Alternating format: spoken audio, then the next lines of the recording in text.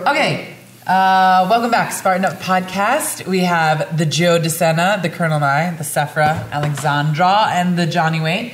With Miss Marion and Andrea behind us, we have Naval Ravikant this week, founder of AngelList, which is... Wait, what is that? Well, we're going to find out what that is. Great question. Super smart guy. Super smart guy. Like off the chart smart. Right. And if you don't get something from this, probably should stop listening to the podcast. But perfect. All right, let's go see if you're smart enough to watch the podcast. We want subscribers. We want subscribers. So that's the way we survive here. We don't take subsidies. We have no sponsors. So please get out there and share this. That's how we get ahead and are able to feed Marion. All right, let's go learn about some angels.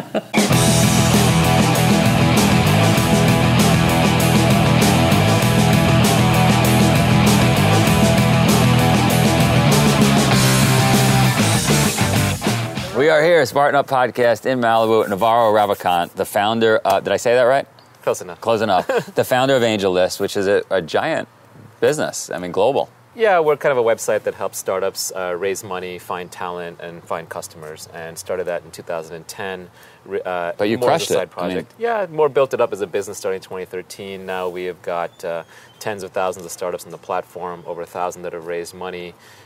We've got 10,000 that have hired. We've got millions of people on there looking for jobs. And we also have a property called Product Hunt, which basically helps companies launch to their customers. So with me, there's no plan on these podcasts. Sure. We just start going down certain roads. What's interesting, what I just heard was you have had the opportunity to talk to a lot of potential startups. What's the what would you say the key differences are between success and failure? Like what does one startup have versus one that doesn't make it have? Luck is a big one. Timing is everything. Right. But you kind of make your own luck, if you stay at it long enough. So I see entrepreneurial efforts often fail, but good entrepreneurs don't fail because they stay at it. Right. I don't believe in this model where you basically pick something to do and then you struggle at it your entire life. I think rather a lot of life is about finding what you're meant to do uniquely. I mean, the combinatorics of human DNA are staggering. You've got 7 billion people on this planet. Right. You're never going to meet any two people who are even vaguely alike and can substitute for each other. So every human being is unique. And what you're going to be amazingly good at is the thing that you do for fun, the thing that you're passionate about. No one can compete with you on something that you find entertaining, sure. Right? No matter how much hard work they put in, because for you, that's not work. Right. I consider the definition of work to be the set of things that you have to do that you don't want to do. And if you like what you do, then it's not work. All right, but even if you really love what you're doing and it's not work, you've got to... I still have to get on the computer all day and answer 600 emails, even though I love Spartan.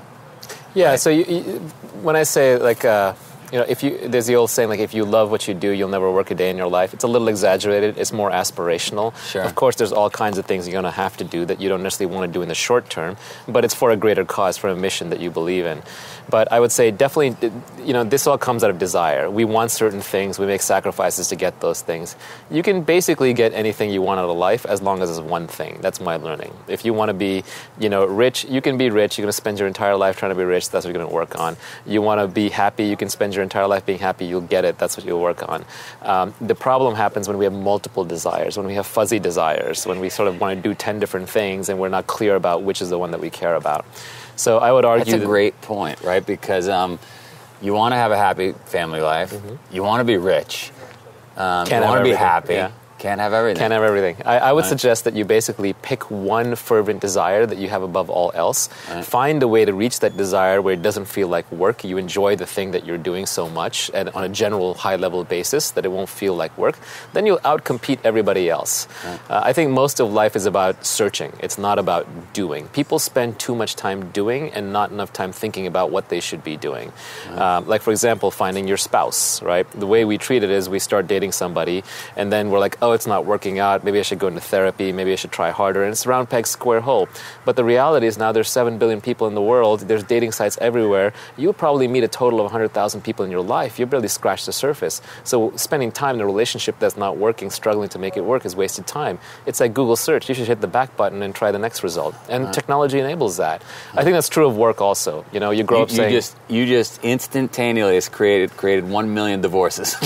Possibly, but then in the future I've created 1 million stay single marriages, right? So it's you need the angel. You need the angel list of dating. I mean, Tinder's out there, right? And there's a bunch of others out there. Tinder's not the only one, but it's a good one. But in general, I don't believe anymore in this model of struggle. I believe in a model of flow. It's funny. I have another. I assume you're from India. Yes, long time ago. I have my best friend is Indian, and him and I battle over Spartan because everything is about struggle and fight and going over obstacles, and he's always like, why does it have to be that way? he tries to avoid it completely. The best warriors are the ones who find it fun. It's like Jocko Willink.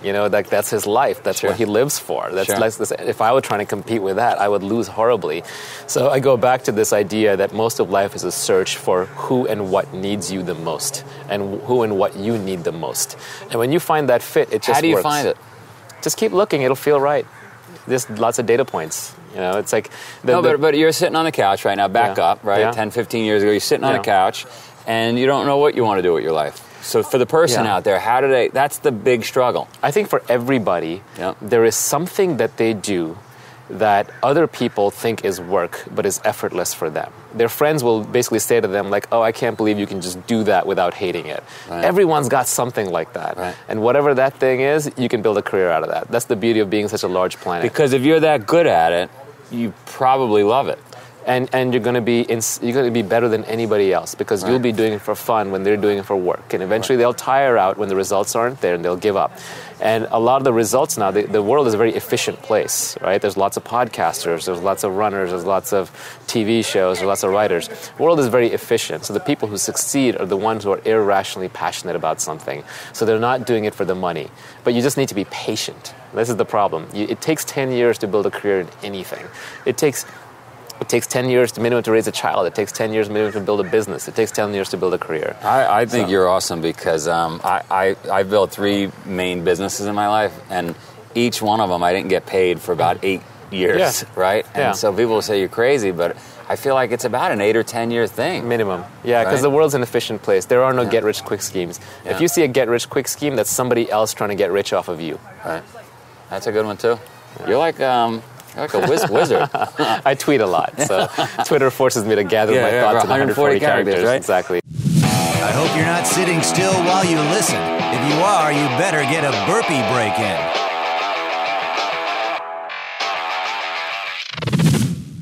You are definitely going to want to join us next week. This is one of Johnny's really good buddies. He's just coming back from this Arctic expedition. Ray Zahab, considered one of the greatest explorers of our time, a Canadian, like you, Johnny. So how can they make sure they're not going to miss us? Well, I'll tell you, you don't want to miss any of our episodes, but especially this one. What you want to do, whether you're listening on iTunes or watching on YouTube, subscribe. Then you'll get notifications. More importantly, share. Tell everyone you know about this great show. Thanks so much for being part of our mission. We're trying to rip people off the couch, change lives. You can be part of that. Thanks so much.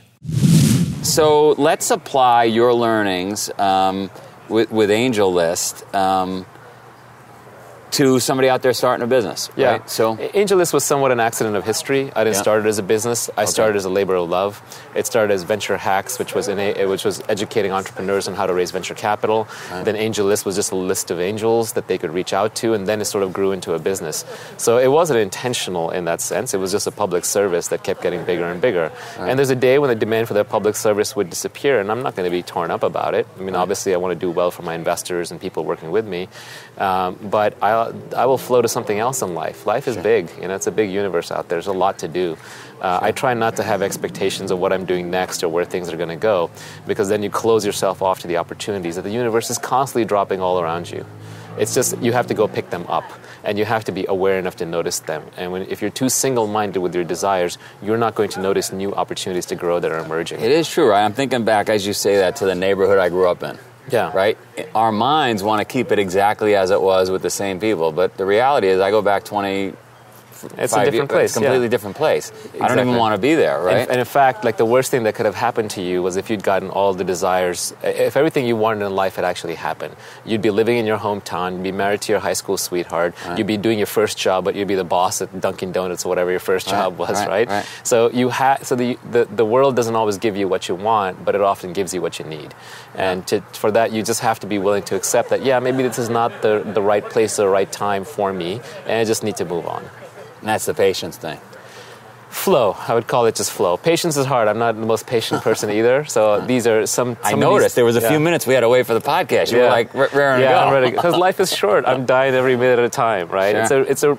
We've been dead for 13.5 billion years. That's a lot. That's how long from the Big Bang till now. Yeah. Universe will be around 70 billion years. You're around for 50, 70, 100 years. It's a blink of a firefly in the night, one time, right? You're just barely here. So you got to make the most of every minute, which doesn't mean that you chase some stupid desire for your entire life. What it means is that like every second that you have on this planet, it's very precious, and it's your responsibility to make sure that you're happy and you're interpreting everything in the best possible way. Happiness could be I'm just going to go drink all day at the bar. That's pleasure. That's not happiness. So happiness is one of these bad words, and I'm almost sorry to bring it up because it's an overloaded word. It's like friendship or love. It could mean anything to anyone. To me, happiness is an internal trait that comes out of being peaceful and accepting of whatever is going on around you. It's that sense that nothing is missing in this moment. Right. So if you have the sense that something is missing in this moment, aka a desire that will pull you out of this moment and will make you unhappy. Our natural state is to be happy. If a child is unhappy, you say, "What's wrong?" If an adult is really happy, you say, "Why are you happy?" Right? It's a little weird. So I think we're born with happiness. We're intrinsically happy creatures, but we become unhappy because our egos create desire. The desire pulls us out of the moment, says something is missing right now, and then we chase that, and then we wonder why we're unhappy. And then we try to drown that sense of loss out through pleasure.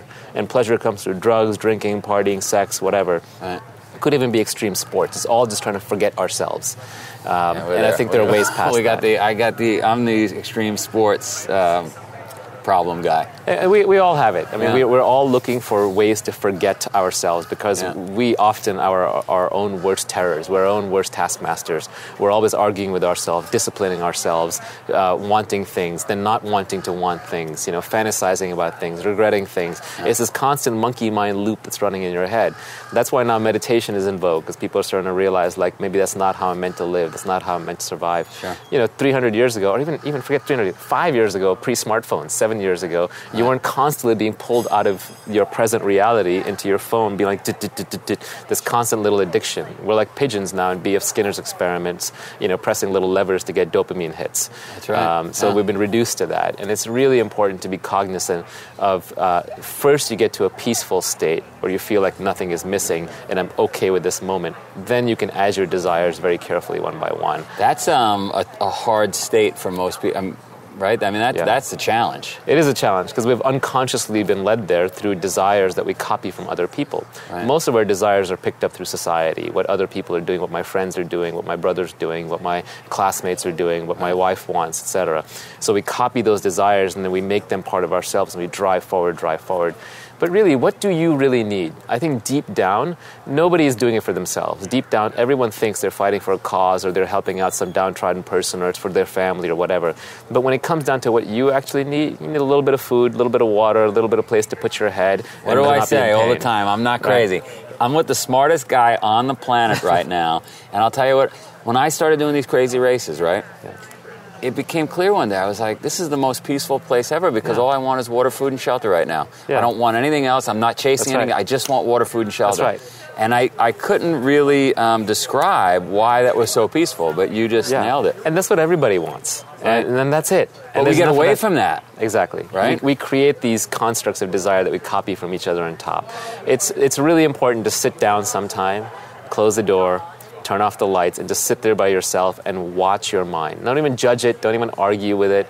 Don't even fight it. Just watch the thing run out of control. Your mind is like a monkey that's running around flinging feces and throwing bananas everywhere. It's impossible to control. And ask yourself, how did I become like that? Because when you were a child, you weren't like that. Look at any 2-year-old. They're not like that. They live very much in the moment. They don't have constant, uncontrollable thoughts about the past or the future, and that's what keeps them happy. So how can you uncondition some of these things that you don't want anymore running through your head? It's possible, but it's different for everybody. Sure.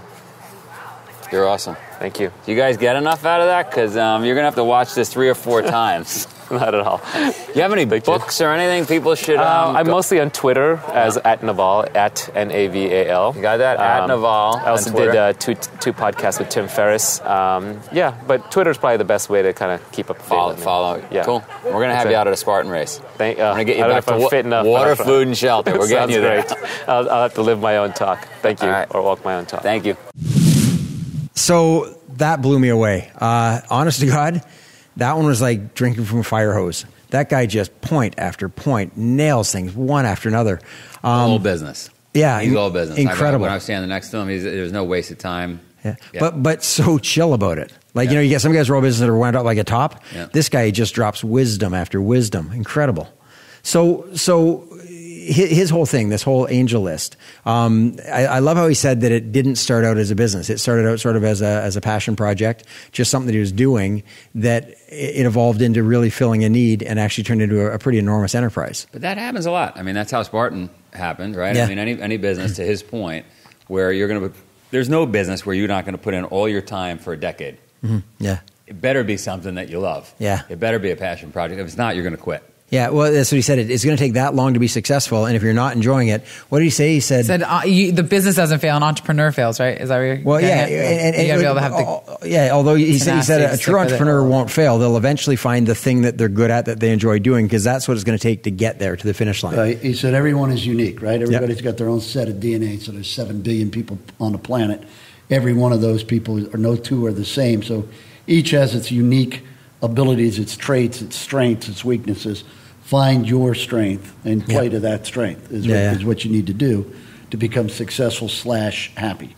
Yeah. And then he talked about how pleasure doesn't equal happiness. That's right. It's fleeting. Right. So I guess the pleasure is, as we would think, of just a quick, pleasurable moment, whereas he's talking a much greater happiness and life and spirit and mindset and the rest of He was that. a little Buddhist. Oh, yeah, he was very. He was. He did seem that way, right? Yeah. I mean, you're right. He was a very succinct speaker who had his thoughts. He talks about that he's got a Twitter, and he's learned to think. He probably has always thought that way, but that's enhanced his ability. And he just says it. Guys, some of us, me, you, we start talking and hopefully find something along the way. But he already knows it ahead of time, and it's just bullet. Well, and doesn't make your own luck. Part of that, I love the way he said it. When he put it in context, he said, the universe is 13.5 billion years old. Humanity is 100,000 years old. You're going to be here for 70 years. He said it's the blink of a firefly. I've heard it called a fart in a fan factory. Mm-hmm. But the idea is you're here for such an incredibly short period of time. Make the most of it. Enjoy every second of it. But that's what you say about his efficiency comes from the fact that I'm only here for 70 years. I'm going to get stuff done. I had seen him an hour after we did the podcast. He was walking by, and I went to stop. He didn't remember you? Well, I went to stop and say hello, but like you could see, he was like, I got 14,000 days left on the planet, can't talk, gotta go. Yeah, incredibly powerful. I'm grateful he took the time with you, because I learned a ton from that. Yeah. It's funny with these podcasts. I mean, they're all good. You pick people for a reason, but there are some of them you go back and watch again and again and again. Barry Hearn, I've probably watched that one 20, 30 times. I'll watch this one 20, 30 times. Yeah, because again, this is a guy that said something. By the time you were thinking about what that actually meant, trying to get it to soak in, he'd already dropped 2 or 3 other more bombs. Well, that just goes with nuggets. that. Wait a minute, That goes What with does his that mean? ethos. I mean, everything that he says is like going to be the most. He's as impeccable with his word as he possibly can, because that's what allows you to deliver the greatest message in the most efficient amount of time. So it makes you like. Absolutely. I could learn some. How does this tie into an impeccability ecosystem? Well, like ecosystem functions, right? Everyone, like the burdock is always going to be dynamically accumulating all the nutrients out of the soil that it possibly can. There's no wasted time in the cycle of a plant's life. It's dynamically accumulating nutrients, and then it's coming out, it's flowering, it's going back to seed. It gives you those nuggets, like you guys are talking, that has all the genetic technology that you need to carry an entire culture's, like, foodstuffs in a gourd. Right? So, I mean, there's no waste in nature. Everything either goes to make soil or goes to regenerate and perpetuate itself. So this guy's just a little seed of knowledge. I think great question. Challenge her again. I think Joe had said Boom. Ecosystem. And speaking of the ecosystem, It's not my did you say ecosystem? no, I'm kidding. kidding. But no, he did say So ecosystem. hard. But it's funny. I was actually thinking ecosystem, and the idea when he said, I don't pretend that I'm the most important person or this is the most important project. This is great, but somewhere along the way, someone will come along and do something better. This will peter away, and I know that's going to happen. And I just Great trust. mindset. Yeah, and very hard mindset, but awesome. Yeah, to not be attached to his own success. No. And so speaking of ecosystem, it's the idea of, and then I'll find something else. And that we find the universe will continue to provide, which is pretty amazing. So. But again, like so many people that we've been talking to this season are like these great networkers and connectors, right? And so with our new ecosystem that has so many startups, I mean, maybe there were always a lot of startups, but it seems like now within the business ecology, like every single person has a new great idea to fill some niche that hasn't been fulfilled. And he, like that, is just facilitating people to be able to find those opportunities in that new ecosystem. With that said, we are going to check out here. We're checking out. Go to Spartan.com/podcast. Learn more, watch more, and share more, because we don't survive without you helping us get subscribers. Talk to you soon. Absolutely. Very nice. Thank you for watching another epic story of success. If you like our message, please share Spartan Up with your friends and subscribe on iTunes, YouTube, or wherever you catch our show, maybe in the woods. Spartan Up is brought to you by Spartan Race. To find a race near you, visit Spartan.com.